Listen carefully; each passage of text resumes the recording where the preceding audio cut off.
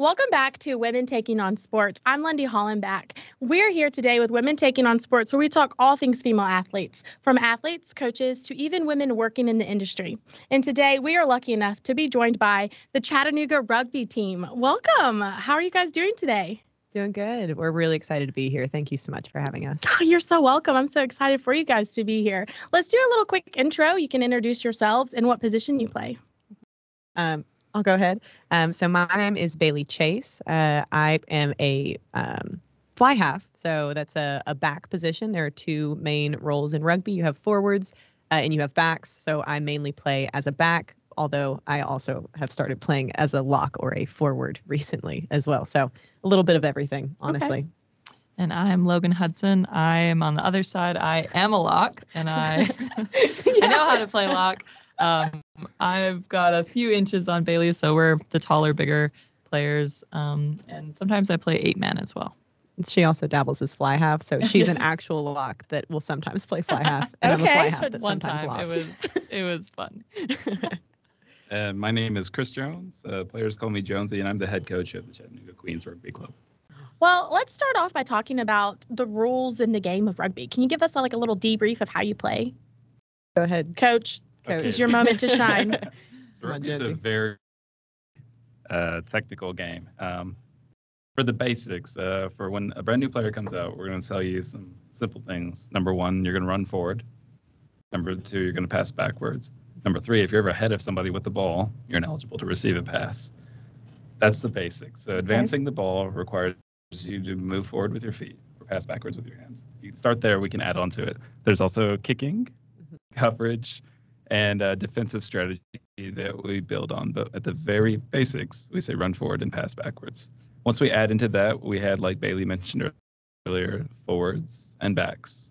Forwards play a very integral part of the game. They control all the set pieces in the game. So, for example, scrums, if you ever see the big pile of people in the middle of the field pushing, those would all be forwards.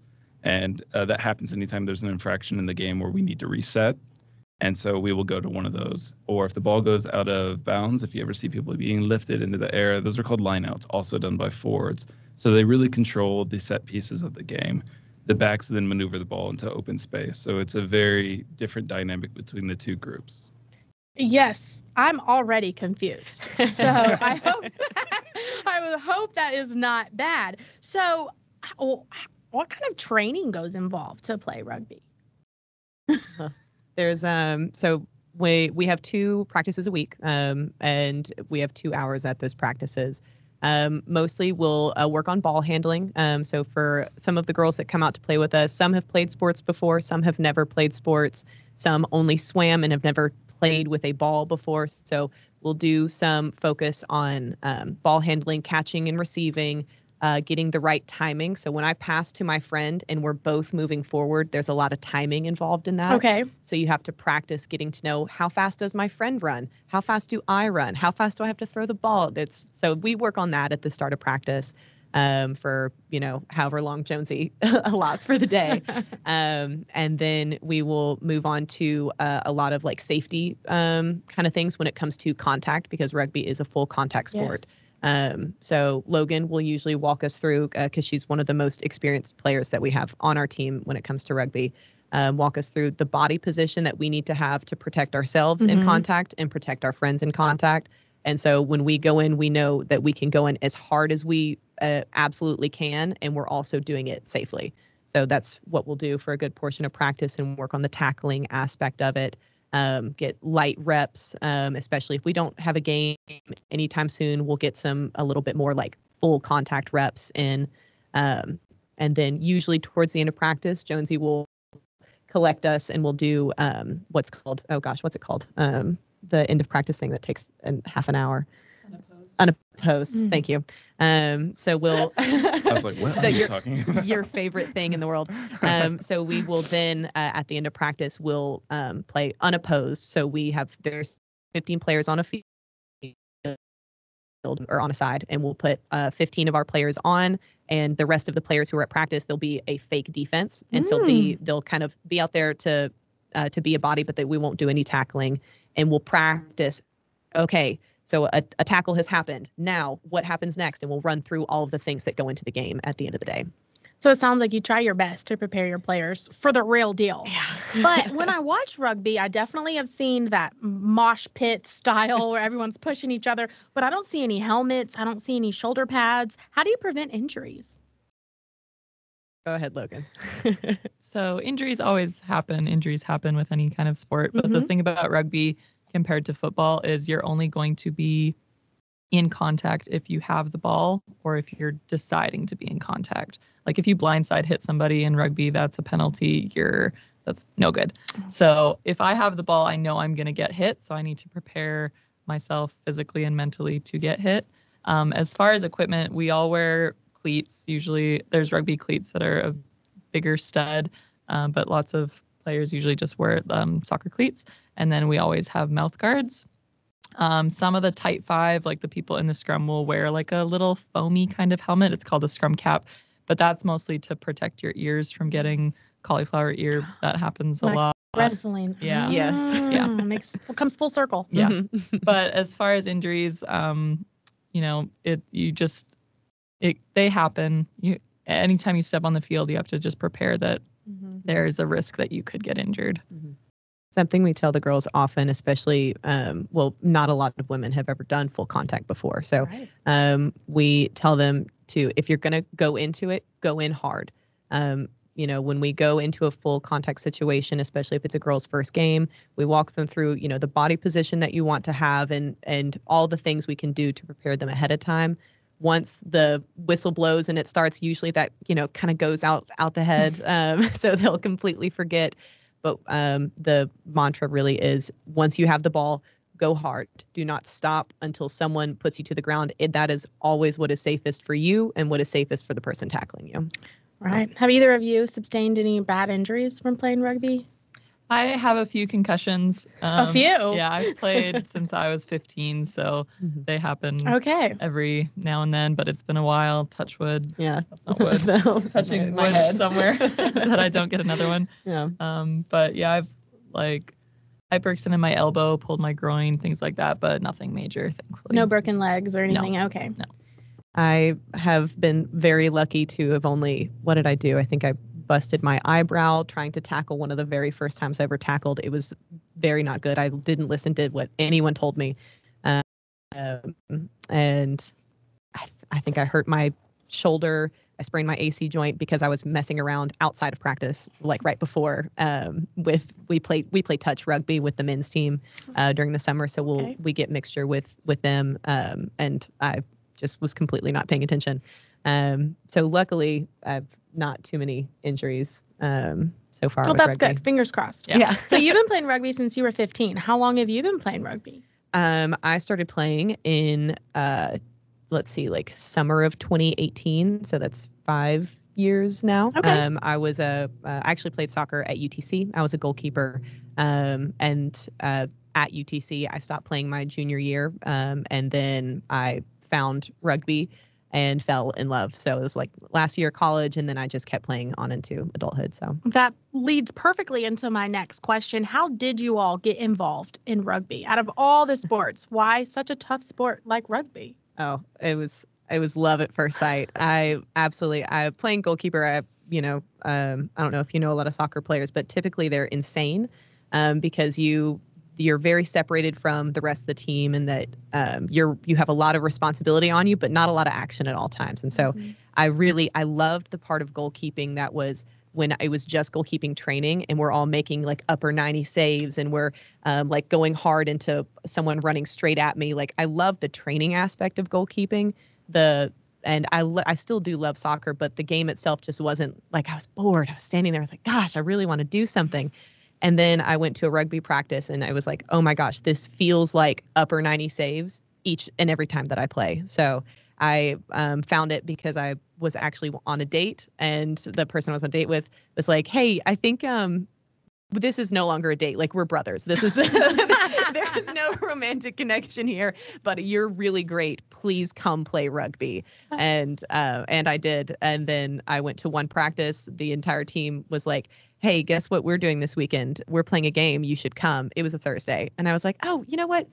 I'm in shape. I could do this. I'll try. And I got in someone's car and drove to Florida on Friday. So it was, and I was all in. I was hooked. I loved it. Yeah. So no hesitation. You just jumped right in. I as soon as I like had my first contact, it was so much fun, and I got to be really aggressive and kind of let out some of that energy that when you're just trying really hard to do something that you get with sports. It felt like that at all times, and so I loved it. Yeah. What about you? How did you get involved? So I started playing in 10th grade. My math teacher was obsessed with rugby and had like All Blacks jerseys all over his classroom. And he just came up to me one day and he was like, "Logan, you should play rugby. You'd be really good." So I did. And I was really good because I was this size when I was 16 years old. I'm 5'10", around 200 pounds. I was a big lady. So as soon as I got the ball, I'm not fast, but I like took off, and the coach laughs, so he must agree. I'm not fast. That's okay. We have other fast people, right, Bailey? She's a train. Once she's going, you can't stop her. Yeah. So I played all through high school, and then I got a scholarship to play in college, and I played all through college. I'm from Canada, so I also played provincially for Team Alberta, and then I did a Canada camp as well, and it all just always worked out for me. What kept me playing, though, was the relationships that I made. So all my best friends play rugby. My husband plays rugby. I'm in Chattanooga because of rugby, and I just love it. You play for the game, but then you get hooked on like the culture and the community that comes along with exactly. it. Wow. The extracurriculars are a lot of fun too. So is anyone allowed to come to tryouts? How does that work? Do you have yearly tryouts, and are they open to the public? We do not have a set yearly tryout, so we have kind of rolling tryouts all throughout the year. And by tryout, I more mean we are always accepting new players. And then the selections for who is going to play in the game will usually happen kind of the week of the game, and the coaches are always paying attention to who they're seeing at practice, who's developing, and who is ready to step on the field and be in contact. And so those decisions are made about the week of the game. We are always accepting new players. We've had girls come in, with just a game left in our season. And that is a really tough time to come in when we're getting close to like championship time, and there's a whole tournament that we prepare for. But we are still always, if the players are willing to kind of sit and help us get through our unopposed when we're getting into nitty-gritty rugby stuff, and we might not have the time to spend 30 minutes on tackling practice. If they're willing to still come and learn, we are always excited to have them. So if someone was interested in joining, what would they need to know? That we practice at Montague Park. So the sculpture fields, wherever the sculptures are, if you go across the grassy hill, the really tall one, there's a parking lot and a rugby field. We are there every Tuesday and Thursday from 6:30 to 8:30. In the summertime, we'll be there playing touch. They'll see men and women out there, and we'll be there practicing and running around and just trying to get fit in the heat, trying to convince ourselves to run around more. And then typically we'll go in social afterwards. There's a variety of bars around the area that support the men and women's team. So we'll go and have a beer or two afterwards just to catch up. And that's pretty much year round. It's 6:30 to 8:30 Tuesday and Thursday at Montague Field. There you go. Sounds like fun. Well, let's switch gears a little bit and talk about your season. I understand that your season this year won't start until August of 2023. So how did you all do before that? We had a tough season. We went 1-3. Yeah, 1-3. So we won against Nashville, and then unfortunately we lost to Memphis, Lanyap, and Knoxville. Knoxville just won the national championship on the weekend, though, so they're so good. I'd rather lose to a winner than lose to a loser. Exactly. Yes, definitely good for you guys. Yeah, so we had so many new people this year, so it was definitely a growing and building year for us. And we also raised a ton of money off the field, so we were able to get new jerseys, a sweet new camera. So we definitely experienced growth in other areas. Maybe as a not, club. Maybe not the winning side, but we're hoping for next season to be a bit more competitive in the league. Exactly. And you said that you picked up new players, so that means that you're formatting a new team. That's going to take some practice. So next year, we can probably expect that team to be a little bit more united. Always.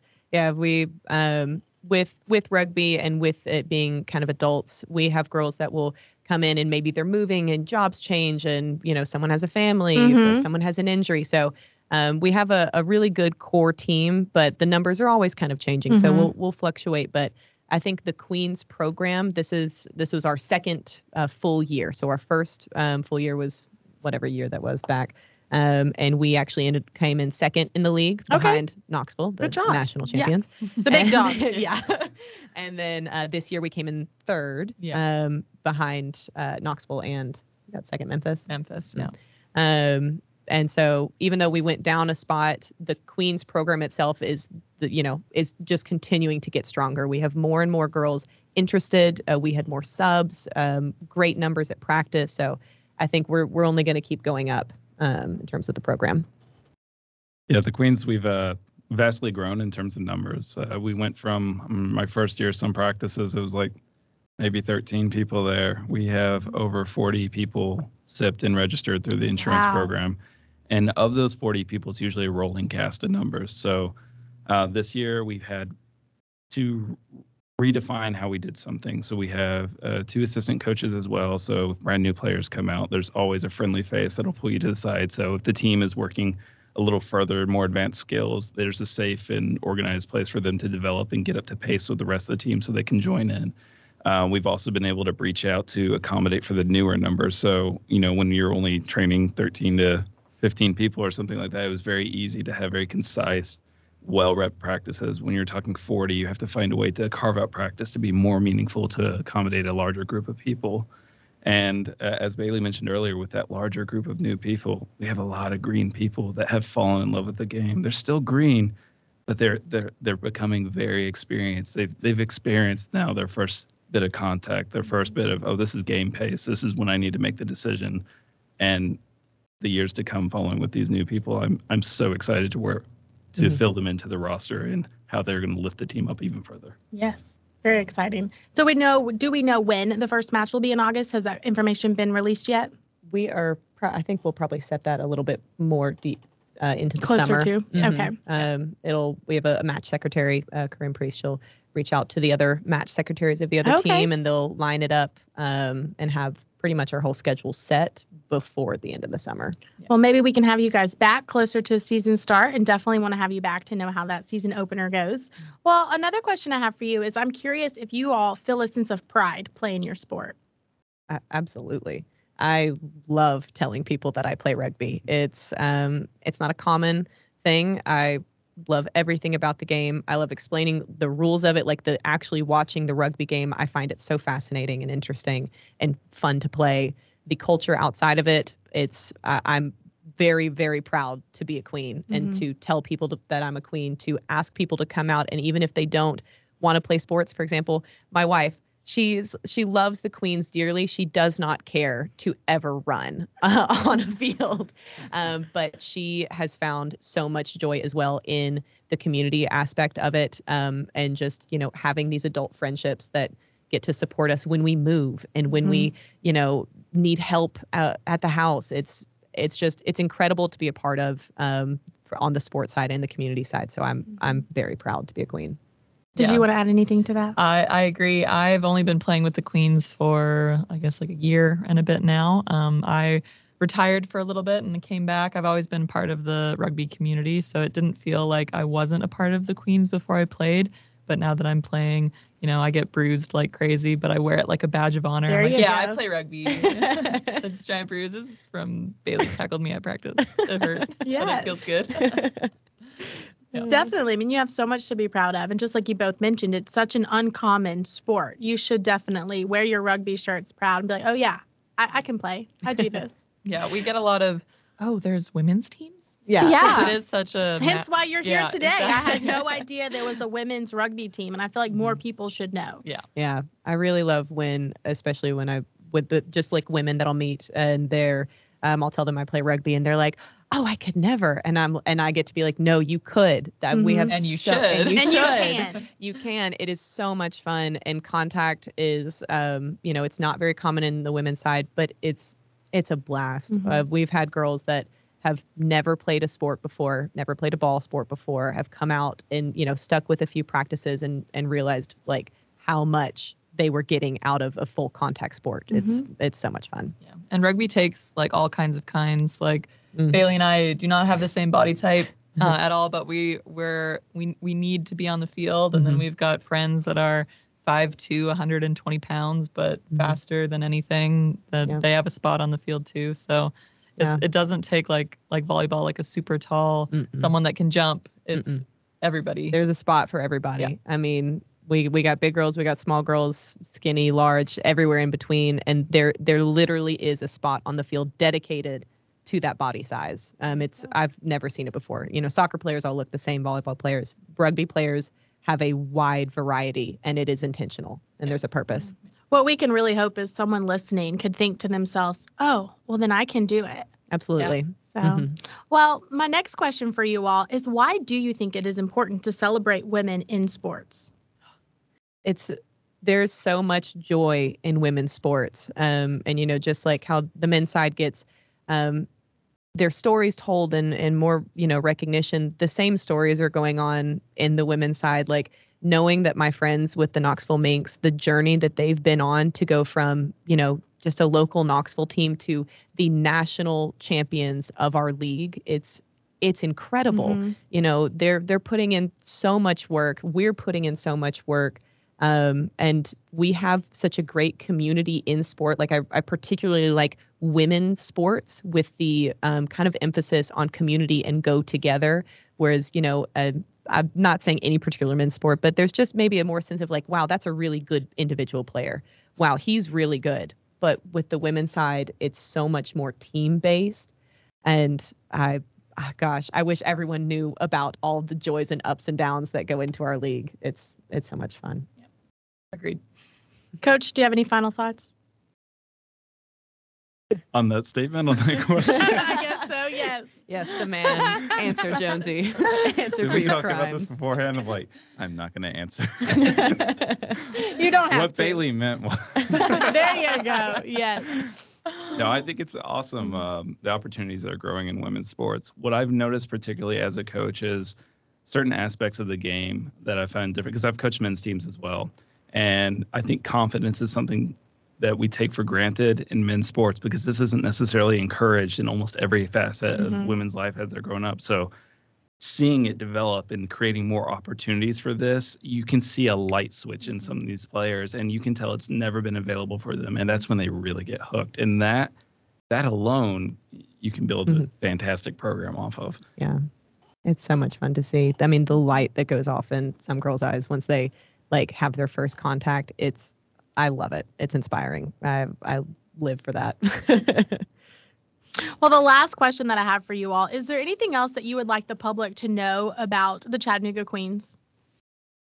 We're always looking for new players and new sponsorships. So this is a pay-to-play kind of program. We collect dues from our players, but to be able to travel and do the things that we want to do, we need sponsorships from local businesses.